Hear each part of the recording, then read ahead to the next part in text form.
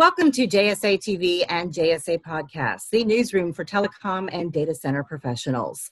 I'm Laura Noland at JSA. Joining me today is Arun Shenoy, Senior Vice President of Sales and Marketing at ServerFarm. Arun, welcome to JSA TV. Thank you for having me, Laura. ServerFarm last joined us on JSA TV during PTC. So much has changed since then in the industry and our world. One big change to note for ServerFarm has been the addition to your Toronto data center, which you accomplished during the pandemic to keep customers online. Can you tell us more about that, Arun? Sure. So the Toronto facility was a data center that we acquired just over a year ago. And in very typical kind of ServerFarm fashion, we took an enterprise facility, put in a significant amount of investment in terms of modernizing the infrastructure, bringing it up to speed. But also creating new capacity for additional customer workloads. And as you mentioned, a lot has changed, especially in the last 4 or 5 months. We've had to deal with two kind of very interesting, somewhat sort of counteracting requirements. One has been increased demand from our customers. Clearly they're driving many more of their applications online, and some of the applications that they have online are growing in terms of demand. So they've had to deal with that. At the same time, we've had to deal with creating that capacity for them to be able to grow into, under what has been, some pretty challenging, kind of construction circumstances in terms of social distancing, being able to limit the number of people on site. So we started this particular project early on this year. And we've just about managed to complete that, that construction facility off the new Toronto data center, releasing an additional 14 megawatts of capacity into the market. Interestingly enough, in record time. So despite the pandemic, we managed to figure out a number of interesting ways of changing how we constructed, how we manage some of the construction, and that's notwithstanding the challenge, it's been an incredible achievement by the team. Absolutely an incredible achievement. Record time during a pandemic. That is remarkable. And something else to point out, I want to talk about the reuse of the existing Toronto facility, basically cut embodied carbon by an estimated 75%. And that's also remarkable. So could you tell us about the HKS report behind that number, and then how it applies to ServerFarm's entire business model?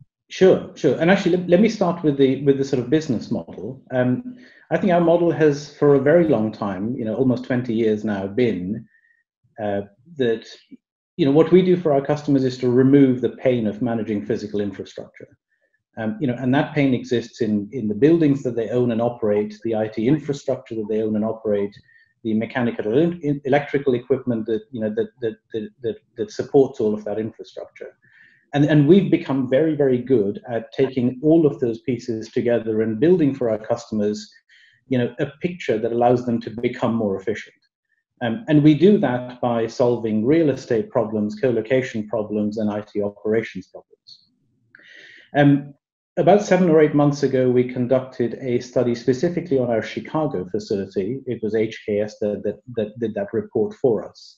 Because one thing that we wanted to demonstrate to the market is that the way that we create capacity in existing facilities is actually the most green, the most energy efficient, the most environmentally efficient way of creating capacity in the market. Because one thing it allows us to avoid is the building of a new building. And when you look at the numbers, when you look at the amount of carbon that is both embodied in terms of the construction of a facility and the operational carbon, we can, through the reuse of existing facilities, as in the Chicago instance, or more specifically in the Toronto facility, reduce that embodied carbon by, in this instance, 75%.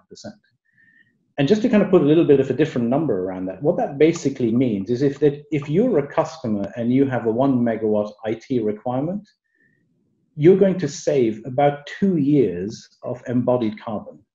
That means that you're effectively going to be in a facility where for the first 2 years, you have no impact on the carbon footprint compared to if you were going to do the same thing in a brand new facility.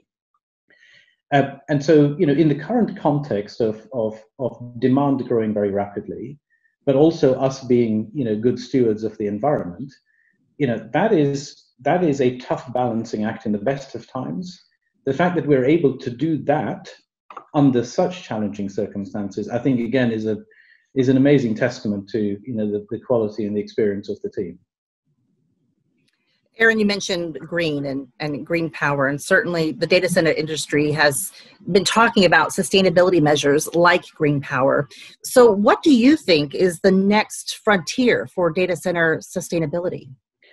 I'd say a couple of things. So one is what we just talked about. There is a lot of capacity sitting in existing data centers. And I think as an industry, it's our responsibility to make sure that we use the existing capacity in the market as efficiently as possible.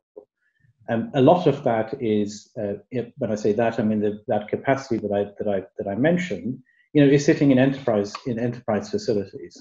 So our ability to take those facilities, modernize them, create capacity in the market, and still deliver such an amazing saving from a sustainability perspective it's fantastic. It's great that we can do that, and we would love to be joined by lots of other companies that can do the same thing. But the other thing that's also important is that the IT load also needs to start to become much more efficient. So I think 15 or so years ago, the world moved towards virtualization. It then started to move towards the cloud, and all of those things have been, on the whole, extremely good from a sustainability perspective, because they're consolidating workloads. They're making as many applications as possible run on as little infrastructure as possible. But we also need to do that for applications that can't either be virtualized or can't be moved to the cloud. They still have opportunities for efficiencies to be gained, and those efficiencies lead to better sustainability. And one of the things in that area in particular is most organizations are very, very good at using space much more quickly than they are at using power. And that unfortunately ties up resources, it ties up infrastructure. So if we can help our customers, which is really what we do every day of the week, if we can help our customers become more efficient by using space and power and network and all of the other resources that make up a data center in as balanced a way as possible, we can provide more more capabilities in terms of achieving better sustainability for our customers. Arun, we are just about out of time, but where can our viewers go to learn more about ServerFarm and all that we've talked about today?